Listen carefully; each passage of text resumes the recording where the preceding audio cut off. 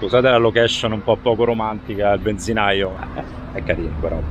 Vi devo far vedere una cosa.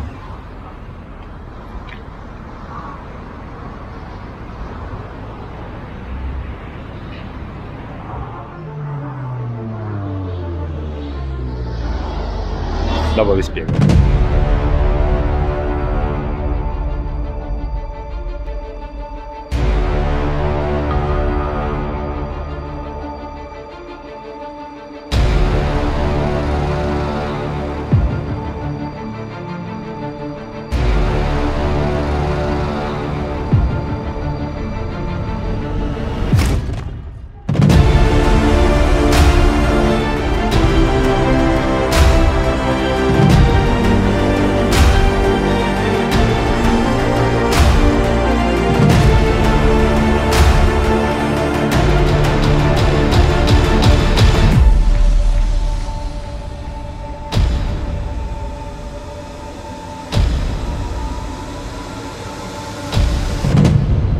Allora, oggi sto andando a fare un po' di fuoristrada, ho un'ansia che la metà basta perché ha piovuto per 3 giorni di seguito, c'è fango ovunque, e qui sull'Africa Twin ho delle Dunlop Trail Max che sono tutto tranne che ruote da fuoristrada, quindi adesso vediamo come ne usciamo fuori dalla situazione in cui sto andando a cacciarmi. Non so se riuscite a vedere, ho settato tutti i parametri per trasformare l'Africa Twin in una TRK, quindi l'erogazione della potenza più morbida possibile, freno motore anch'esso super smooth, super tranquillo, e il traction control al massimo.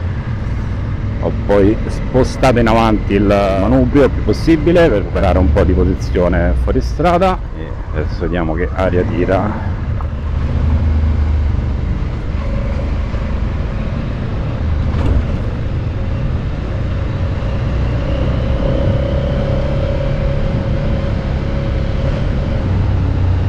Cosa che ho fatto, ho morbidito un pochino il precarico dietro che allora scalciava troppo, probabilmente era settata per 2 persone, aiuto qui. Il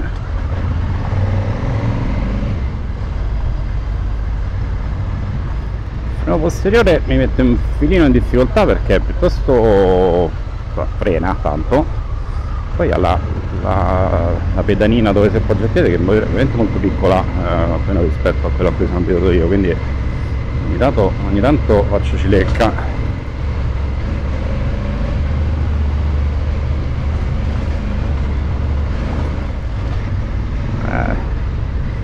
Anteriore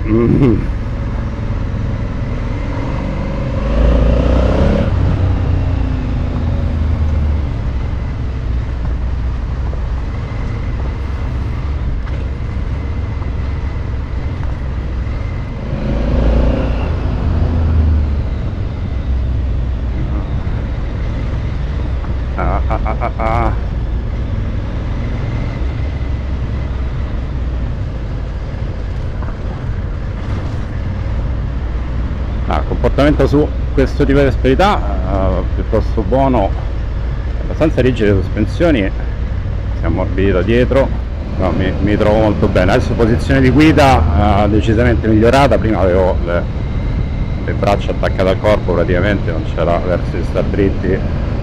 Peccato doversi limitare a una passeggiatina, ovviamente perché siccome non mi azzardo a usare di più, vorrei ovviamente evitare di riportare la moto alla Honda dentro una bustina.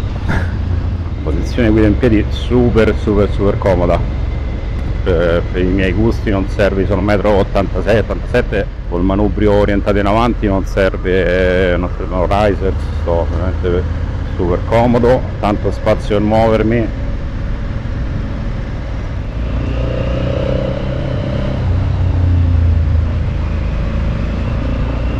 Ricordo anche che c'erano dei simpatici pastori maremmani, quindi l'impegno a non cadere è doppio, perché seccato vengo sbranato. Eccoci quei cani.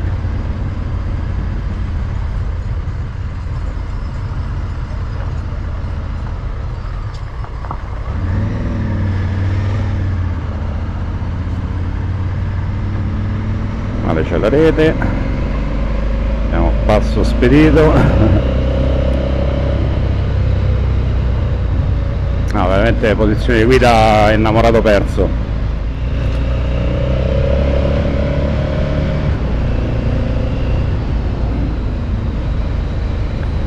Andiamo a vedere, andiamo a vedere un po' l'ABS con queste ruote sul bracciolino come si comporta.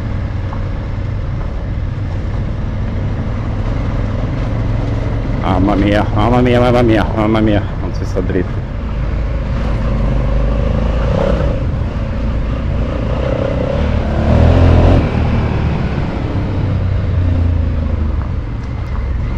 Devo dire, la posteriore un po' di grip anche su questo terreno ce l'ha, l'anteriore mi dà proprio la sensazione che se ne va da tutte le parti, ma è anche giusto così, non è il suo. Ecco, cominciamo subito a fare un po' sul serio, ci proverei, andiamo a passare un po' qui.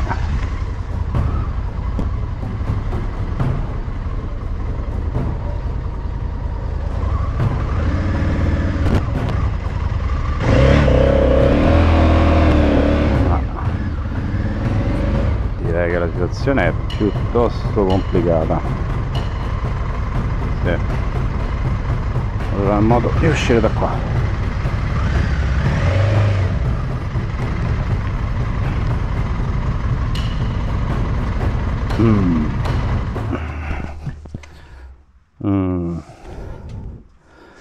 Situazione complicatissima.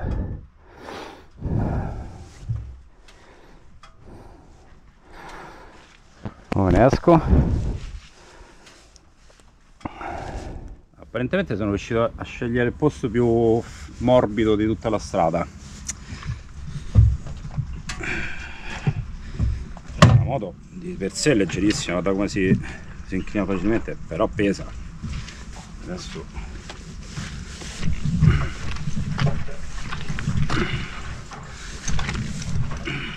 è facile. Adesso proviamo a mettere questo coso sotto, vediamo se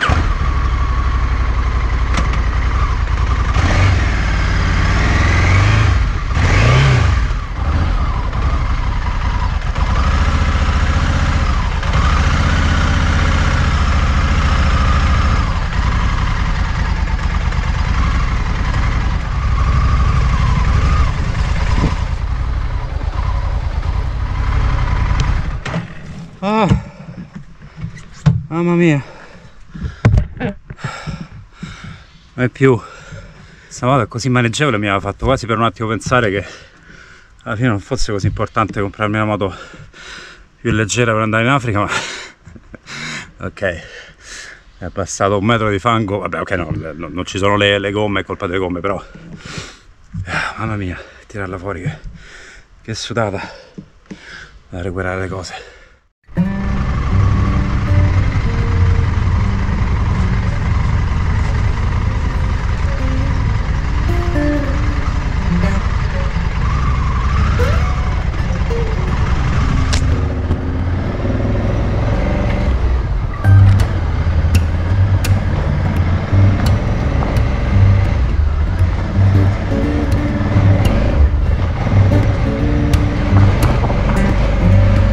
Ok, e almeno asciutto. Mamma mia. E niente, direi che le velleità di fuoristrada ce le siamo tolte così. Comunque, nonostante le difficoltà, una conferma della maneggevolezza di questa moto che ho praticamente accompagnato a terra quasi senza sforzo. E confermo, il peso della moto è elevato ma ha messo molto in basso, quindi in qualche modo se ne esce.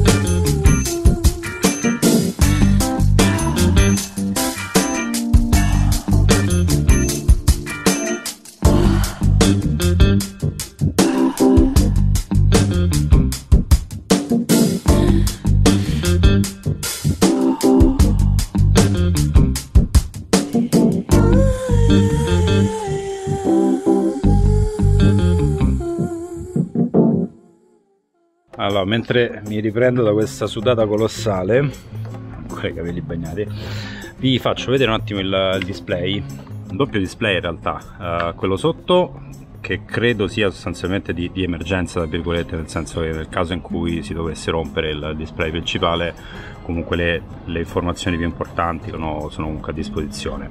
Il display è touch ma funziona esclusivamente da fermi, e qui abbiamo, diciamo, il pannello di controllo. Qui abbiamo 4 modalità di visualizzazione, all'interno delle quali ci muoviamo con questa crocettina qui. Sono completamente personalizzabili, quindi si può decidere cosa visualizzare all'interno di questi campi. La quarta schermata permette di modificare alcuni parametri del riding mode che è attivo in quel momento, in particolare il controllo di trazione e l'anti-wheel. Qui sotto abbiamo questi 4 indicatori che si riferiscono uno all'erogazione di potenza del motore, l'engine brake, quindi il freno motore, il traction control e l'ABS. Con queste 2 frecce ci spostiamo tra i vari riding mode. Abbiamo urbano, ghiaia, fuoristrada e 2 modalità programmabili liberamente dall'utente.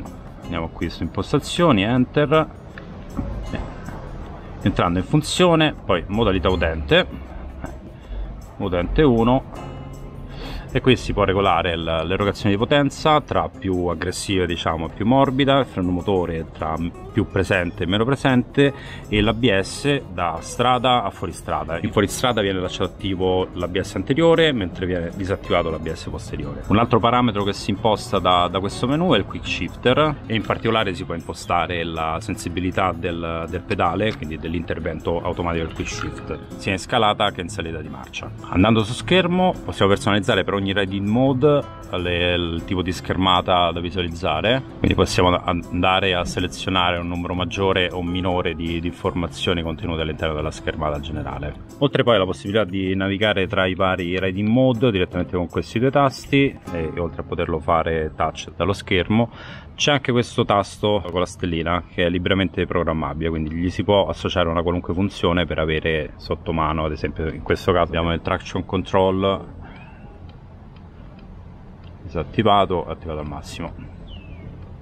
Abbiamo anche il controllo di trazione, sì, ciao, come si chiama? Cruise control, quindi è possibile impostare una velocità di crociera e mantenere una velocità costante senza dover usare l'acceleratore, fermo restando che appena si tocca un qualunque comando, freno, frizione, cambio, via discorrendo, il sistema si disattiva e quindi rientrate immediatamente in controllo della moto. Parlando di ciclistica, qui abbiamo le forcelle di cui è possibile regolare lo smorzamento sia in compressione che in estensione, e del precarico. Qui abbiamo il controllo del precarico, quindi della durezza della mola del monoammortizzatore posteriore. La leva del freno è regolabile su 6 posizioni, io trovo piuttosto bene in quarta posizione. La distanza della mano è, secondo me, perfetta per avere spazio per muoversi, ma il freno a portata di mano. La leva della frizione invece non è regolabile, secondo me, o quantomeno se lo è non vedo da dove, ma è assolutamente in una posizione corretta. Altra caratteristica interessante sono le frecce, che hanno un sistema di spegnimento automatico che si basa o sull'angolo di sterzata, oppure, se nel caso in cui la svolta fosse troppo morbida, diciamo, si spengono automaticamente dopo un tot di secondi. La posizione in cui si trova il pulsante è un po' diversa dal solito, un po' per fare spazio a tutti i pulsanti di configurazione del sistema, e un po' perché sono stati fatti degli studi di ergonomia e, diciamo, questa posizione risulta essere più comoda rispetto a quella un po' più alzata tradizionale. Personalmente ho il pollice un po' corto e quindi per me non è comodissima. Un piccolo dettaglio mi è piaciuto molto: il pulsante di accensione è controllato elettronicamente, anche se si dà un piccolo colpo il motore di avviamento continua a girare finché non si mette in moto il motore. Tutte le cose belle arrivano alla fine. Sto riportando la moto in onda, l'ho provata abbastanza a lungo, ho fatto più di 1 migliaio di chilometri, ma non tanto a lungo e approfonditamente quanto avrei voluto, e soprattutto, come avete visto in off, è stato un epic fail per via delle gomme troppo stradali e del fango, del tantissimo fango che si è venuto a creare con le piogge degli ultimi giorni. Questa moto veramente mi ha stupito, mi è piaciuta tanto. Sapevo che era una gran moto, ma poi guidarla effettivamente è un'altra faccenda. questi ultimi giorni ho avuto modo di approfondire un po' il feeling con l'impianto frenante, cosa di impressionante, è un comportamento duale ma molto prevedibile. Diciamo, finché si strizza un pochino all'inizio, la frenata è molto molto morbida, modulare, gestibilissima, perfetta per l'off-road.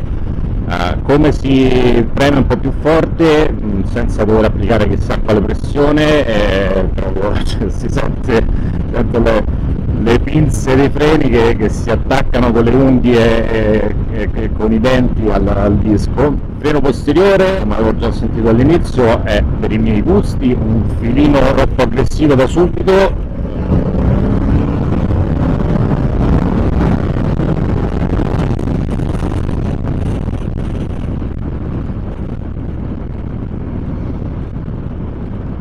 Ho preso un po' di confidenza ultimamente con il quick shift, che diciamo per il mio stile di guida e le mie esigenze non è un accessorio fondamentale, ma è innegabilmente molto divertente e funziona veramente bene, non perde un colpo, non ha un momento di incertezza.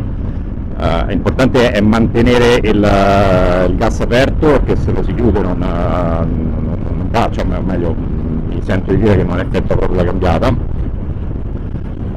Forse soltanto il cambio tra prima e seconda marcia secondo me lo si può evitare, perché in alcune condizioni, diciamo, di velocità, di quantità di gas, tende a strappare un po', essere un po' brusco e ruento, ma per il resto è veramente rapidissimo, fluido e in certe condizioni effettivamente, soprattutto, cioè, a parte il divertimento su asfalto, ma anche nella guida in piedi, in certi momenti fa comodo non dover muovere troppo la mano sinistra e potersi semplicemente concentrare sull'agire sulla leva.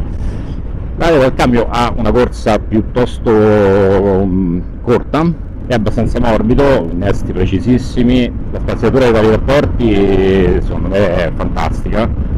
Non si sente mai l'esigenza di avere una marcia più lunga o più corta di quella che è. La sesta marcia è piuttosto lunga, diciamo che si sentono 120-130 km/h intorno ai 4.000 giri, quindi regime di tutto riposo.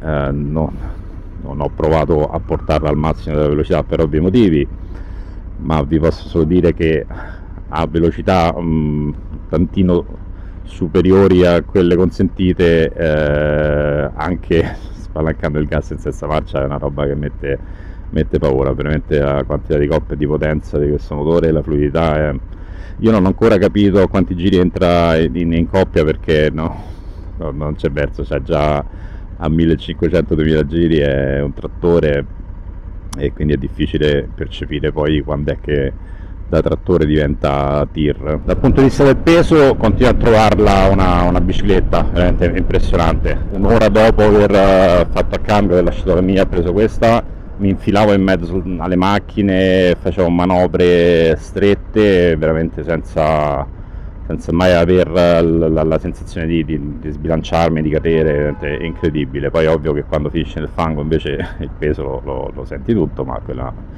si chiama fisica. Per quanto riguarda i controlli, devo dire sia il controllo di trazione che il controllo della potenza, dell'erogazione della potenza sono molto interessanti, e praticamente soprattutto con il controllo di potenza si può trasformare questa moto veramente da una moto docile e tranquilla a una bestia stridata di sangue,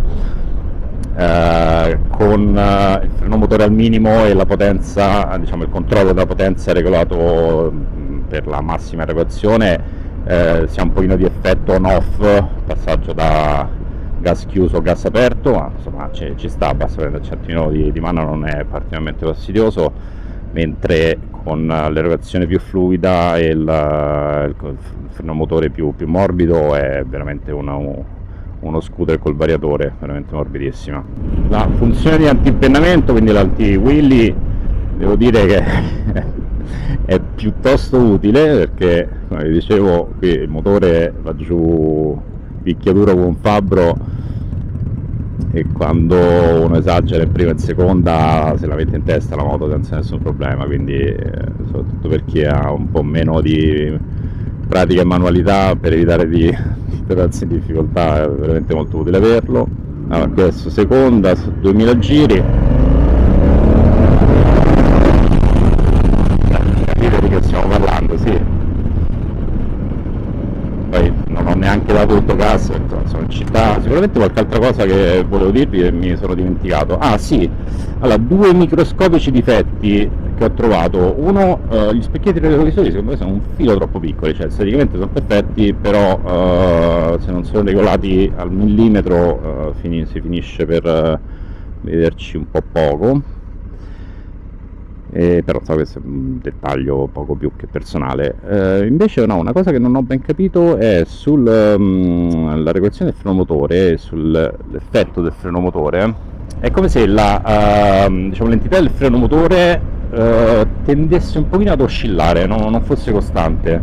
Nelle scalate normali, nella guida normale sostanzialmente non si nota, però è come se dopo un tot di secondi, magari su una lunghissima discesa in rettilineo, si sentisse un pochino di aumento e diminuzione poco percettibile, non è che stiamo parlando di motore che accelera o frena da solo, ma una leggera fluttuazione nell'entità del freno motore, che non è neanche facilissimo da analizzare meglio, perché siccome avviene dopo svariati secondi e servono insomma delle condizioni di strada che non hai proprio ovunque per fare delle prove che siano statisticamente significative. Però diciamo sono piuttosto sicuro di questo comportamento leggermente anomalo.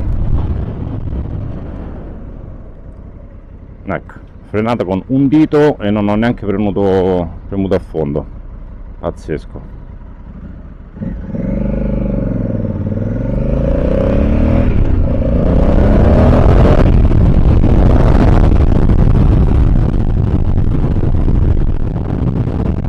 L'altra cosa che mi ha sorpreso di questa Africa Twin è il sedile. Io onestamente quando ci ho messo il mio sederino sopra ho pensato, eccola là, un'altra tavoletta di legno, e invece no, invece mi ha fregato, perché sì, è durino, diciamo, non è proprio di quelli che ci siedi sopra e ci affondi. Quindi il primo impatto non è dei migliori, ma è comodo, c'è poco da fare. Adesso non ci ho fatto tratte di 8 ore, ma è assolutamente comodo. Fino a un paio di ore non ho notato veramente nessun fastidio, anzi.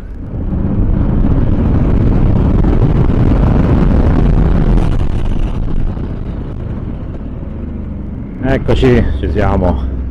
Tra l'altro la curiosità è che gli unici 2 giorni di sole che ho preso fino adesso sono stati quello in cui ho ritirato la moto e oggi che la sto riconsegnando. Dove devo passare? Lì. Ah, che era contromano l'altra volta, vabbè, poco male. Posso sempre dire che io non sono pratico con le strade.